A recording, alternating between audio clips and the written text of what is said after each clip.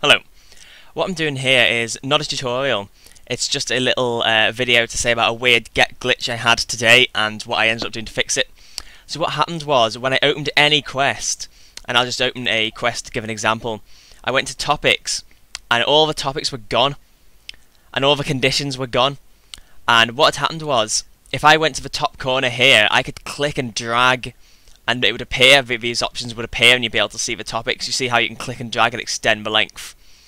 Well, I could do that and all this stuff would appear, and then the same down with the conditions, and I didn't know what was happening. Yeah, and whenever I did it and closed the GECK and opened it again, it would all just be gone. And I discovered that apparently it was a recent update from Windows 8 that had been downloaded, and I went into programs and features and uninstalled an update that had downloaded on the 21st of the 3rd 2015, and when I did that it all came back and looked normal.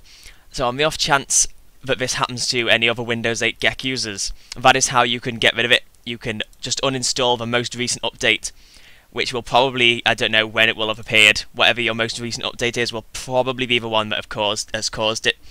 I know other people on the internet had it download from the 13th, but mine just happened that it didn't download on the 13th, mine downloaded only as early as yesterday. So if anyone else, basically a notice to say if anyone else on Windows 8 has this problem, that is a way that it can be fixed. I don't know if it's going to cause any issues in the future. Future Windows 8 updates will just do it again.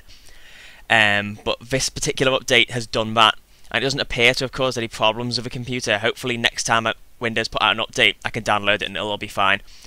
So anyway, thanks for watching, and if anyone has any alternative ideas or has had this glitch and found a different way to fix it, comment. So thanks for watching and goodbye.